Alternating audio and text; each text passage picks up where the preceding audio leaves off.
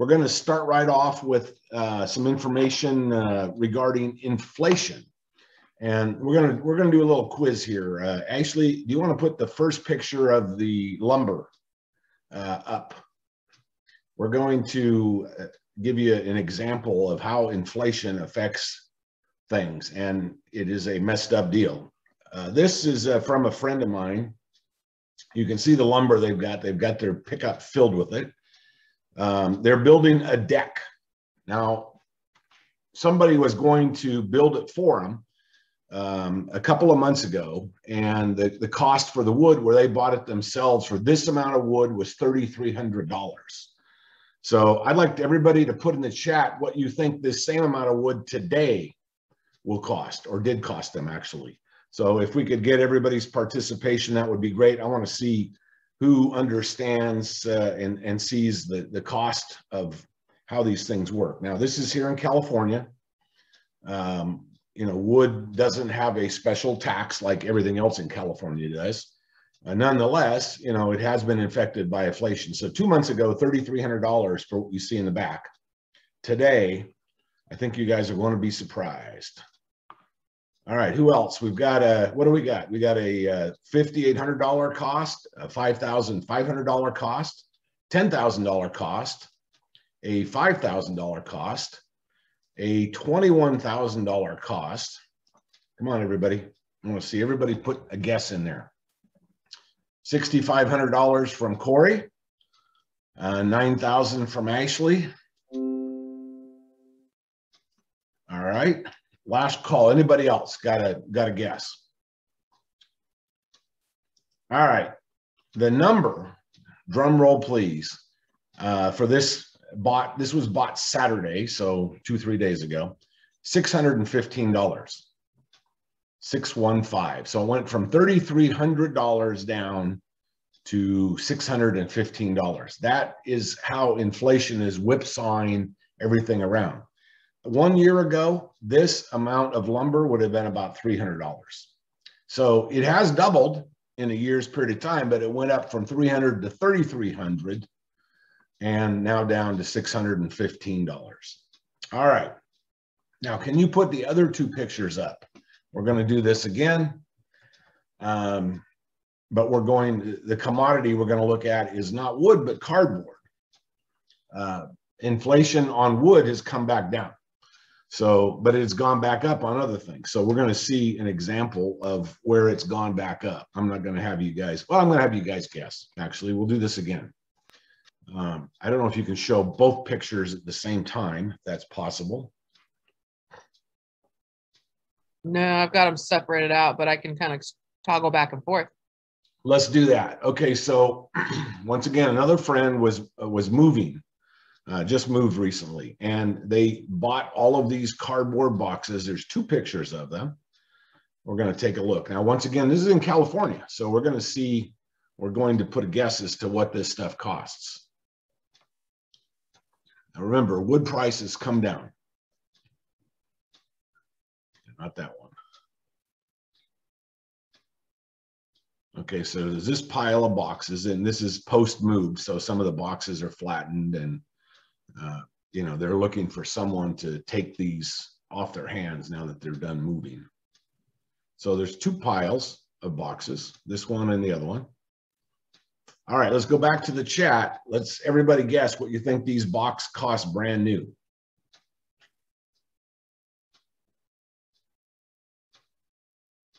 $1,000, $1,500.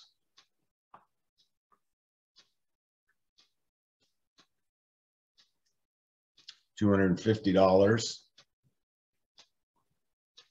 I think you guys are going to be surprised about this too. $3 to $5 each. Okay. $200. $3 to $5 each. $400. All right.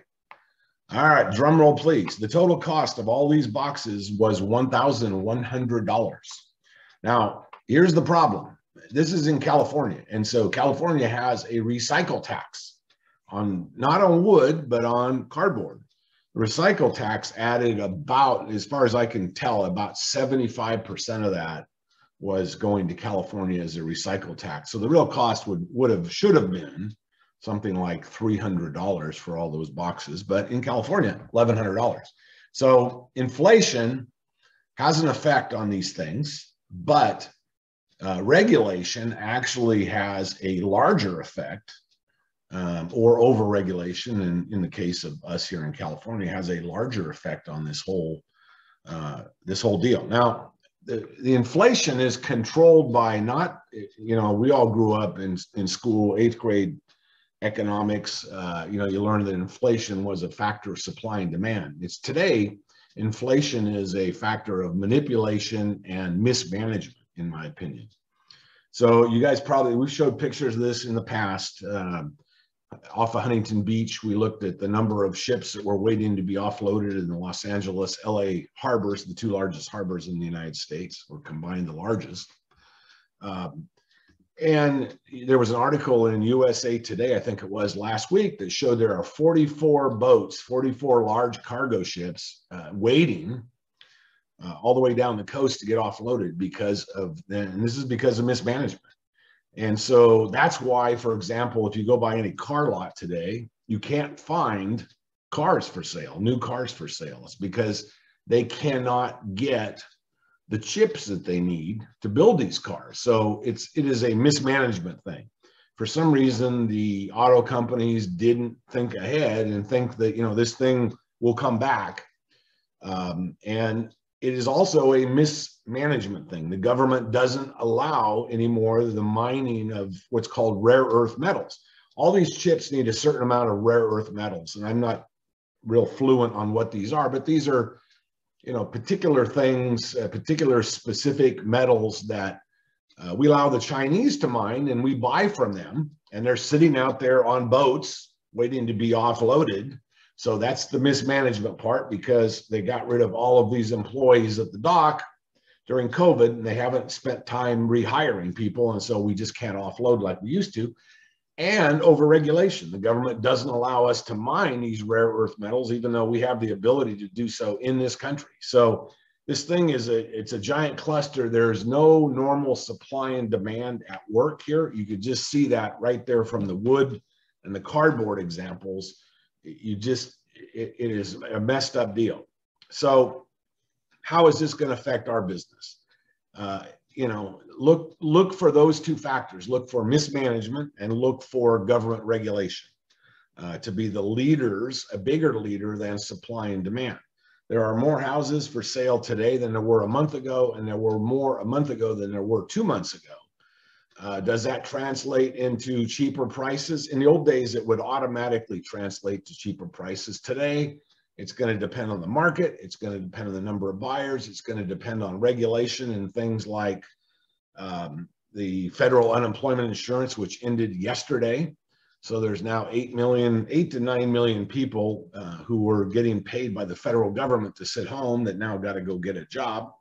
Unless a state comes in and uses the money that was given to them by the federal government to pay the landlords who hadn't been paid. Now, the federal government has allowed the states to use that to extend unemployment benefits. So we're going to take it away from the landlords, even though it never got distributed to landlords, and we're going to pay people to sit home. Some states will do that.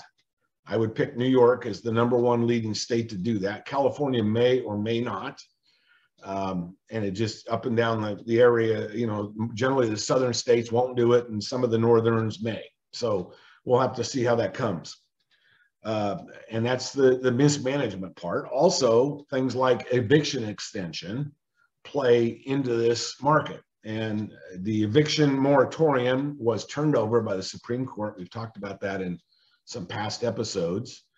And, generally across the board, there is no bar to eviction. Some states have the ability to, and have extended it previously for a little bit longer, like California's, till the end of this month. New York was to the end of last month, but New York right now is the only state who is extended beyond. They've gone ahead and basically said nobody can be evicted until the end of January of 2022. So that's, once again, I believe, a mismanagement on the part of the state of New York. It's going to adversely affect the market. There's lots of swirling parts in this marketplace out there, and you guys got to keep your eyes on all of it. I would say, you know, your best deal is the deal you're working on. And if it makes financial sense because you're able to acquire it at a cheap enough price and you've got a good exit strategy, you're going to make money, because there are still a ton of buyers out there, not counting just new home buyers. And by the way, feminals are one of the largest buyer groups, and these are female millennials, feminals. They're one of the largest buyer groups out there right now. So, you know, you're going to see a lot more people come to the marketplace wanting to buy houses. And in some areas, because it has not been mismanaged, think of places like Texas and Florida, you're going to see good, solid, hot markets continue. Other places where the government has stepped in and, you know, intentionally or unintentionally affected the marketplace, it will definitely have an effect on your business. So as always, bring your questions to us. We can try and give you our best 2 cents worth, but keep in mind, I do watch this stuff pretty closely.